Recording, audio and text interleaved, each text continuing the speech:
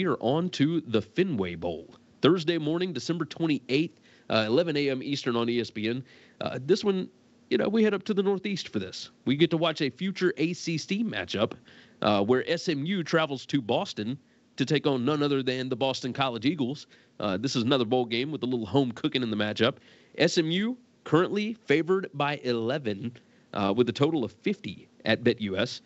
SMU only got backups in the portal. From everything I'm seeing, everything that I have read, they want to make a statement since this is going to be an ACC conference opponent going forward. With BC, there's a few backups in the portal, nothing crazy. There's several starters that are dealing with injuries in the secondary, along with the wide receiver O'Keefe and the tight end Tackix. They are out with season enders. SMU 0-3 straight up and against the spread in their last 3 bowl games. BC is 1-8 straight up and 2-7 against the spread in their last 9 bowl games.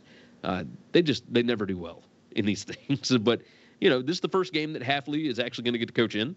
That bowl against Boise got canceled due to lightning a couple of years ago. Whatever. SMU. They won their final 5 games of the season. They won the AAC championship. They went 3-2 against the spread in those 5 games. Boston College lost their last 3. They didn't cover any of them. They just kind of tailed off towards the end of the season. Parker, let's start with you. I don't feel like SMU's defense gets talked about enough. Scott Simons, their defensive coordinator, has done just a knockout job with these guys for Rhett Lashley. And they've got just a bunch of guys coming back next season. I guess the question would be is Thomas Castellano and Boston College, are they going to be able to run the ball at all? If they are, they might be able to hang here because I don't think SMU's offense is dominant with Jennings at quarterback. But I'm curious what your numbers say here. What have you got on this? Yeah, I kind of mentioned that during our preview of the AAC championship where I talked about how Preston Stone wasn't worth a whole bunch against the spread because this SMU team, despite kind of your, the royal not you, Gary, despite our preseason kind of conception of SMU runs a fast offense and they're really good at offense. Their offense has been bad this year, 65th in EPA per play, 32nd in EPA per play on defense there. So great effort by by SMU's defense. And man, there's a couple games early in the season that I think they wish they could have back looking at this. And it is a little bit disappointing. I mean, they're moving to the ACC. They should get a little better. But golly, you go out and win your conference for the first time since, the death penalty, basically. And you get rewarded with a trip to Fenway in December. It's not as glamorous a bowl game as I think they were hoping for, especially with Liberty kind of edging them out there in the New Year's Six. I think the run game for Boston College is super important. One, shout out to just a Hall of Fame name backfield. I don't think we've talked about the duo, the buddy cop comedy of Castellanos and Robichaux. That's just a great 1-2 name combo there in the backfield there. And I think Castellanos kind of had a breakout, but the last couple of weeks, the run game wasn't as important. It really looked like Miami just kind of said, "Hey, we'll let you get your runs. Do what you want. That's fine. It doesn't matter, and we'll take care of everything else." And I'm wondering if SMU can't also do that as well and kind of say, "Hey, Castellanos, you know what? We're not going to let you beat us." By running and getting away from us, we're going to say, yep, you can get some of your runs, but we're going to try to really make you pass the ball downfield. He's not been awful at the pass game, but he's certainly not his strength, especially when you can kind of put an option in there as well. He's a 70.2 offensive grade, but most of that is running. His pass grade on the season is down to 58.4. And I mean, there are some rough performances there against, in games they won and he ran well. Syracuse, a 66 run grade, a 38 pass grade. Army, a 67 run grade, a 33 pass grade. Virginia, 60.4 running, 44.2 passing. So, I mean, they can really, really spread you out.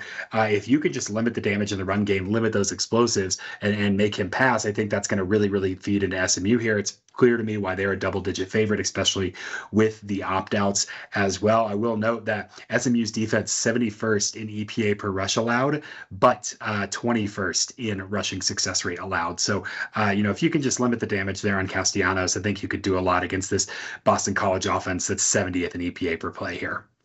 Yeah, this is the number getting up to 11 kind of scared me a little bit, but when you really look at these two teams, the number kind of makes sense. Kyle, typically when you see a G5 team against a P5 team, even if the G5 is favored, it's not by more than, just a few points, maybe a touchdown.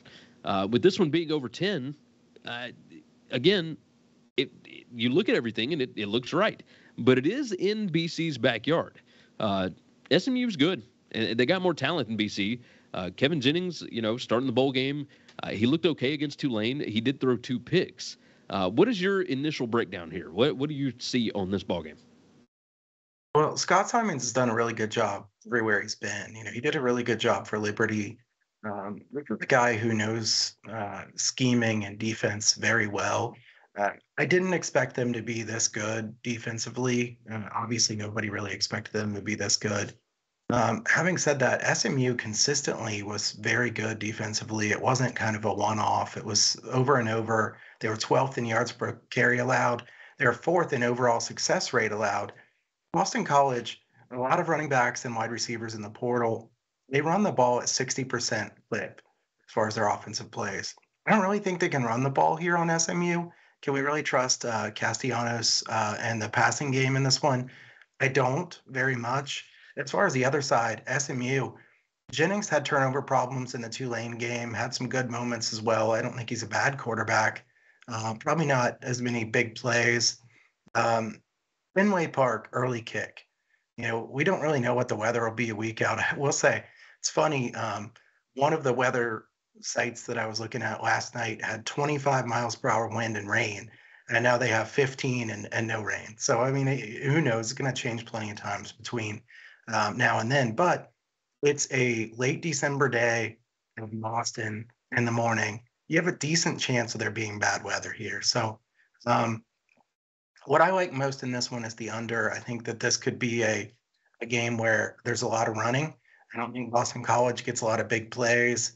SMU, if they get a lead, I think they'd be happy to run the football. So I'm going to take the game under 50 here in this one.